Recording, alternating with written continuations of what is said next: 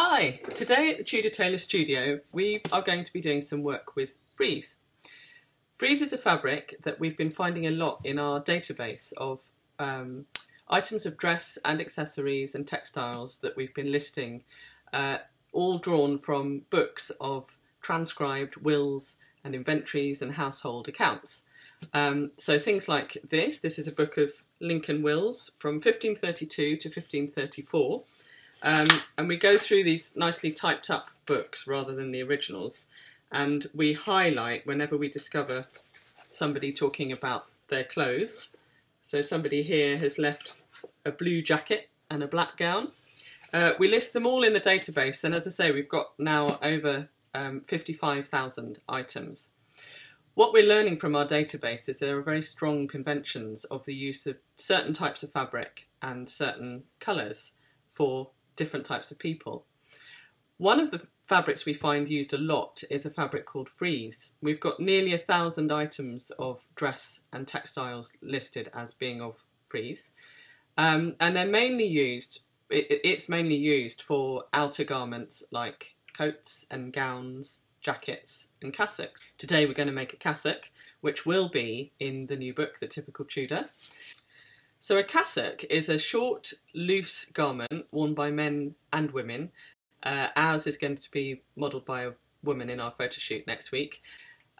Frieze is a very particular fabric. It's extremely thick and extremely heavy. It's actually the heaviest wool when we look at the regulations and the statutes.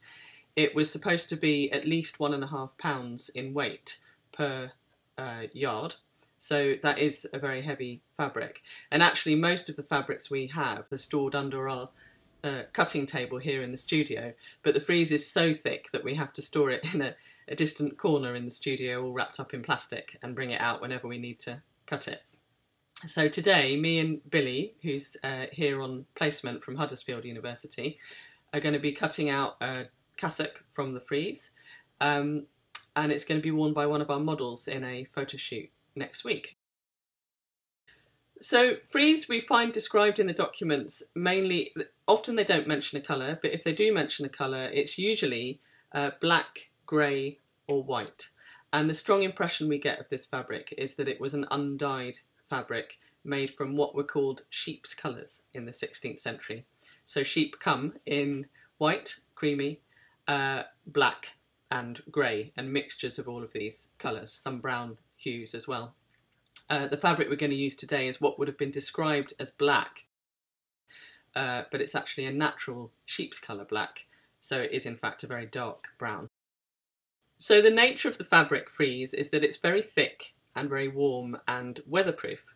The name may come possibly from the fact that it was made in the Netherlands, in a part of the Netherlands called Friesland, but also that at least one of the surfaces, one or both surfaces, would be friezed up or frizzed up to make a very raised nap with a fluffy surface that would trap the air and be very insulating. It's not a fabric you can just go and buy anywhere today, so we've had to have ours specially made by our lovely weavers in Yorkshire. And you can see that it's a very thick fabric. As I say, it's quite hard work to lay a pattern onto and pin into, and you need a good sharp pair of shears to cut into it. But it is the most extraordinarily cosy, warm fabric, so that if you ever have to go anywhere in period clothing that is cold, like a castle or out in the middle of a field, it is absolutely the best thing to wear. And I'd love to show you what the finished garment looks like, but we're not going to do that just now. We're going to wait until we've done the proper photos with the professional photographer, and to see it you'll have to look inside the new book, The Typical Tudor. See you soon.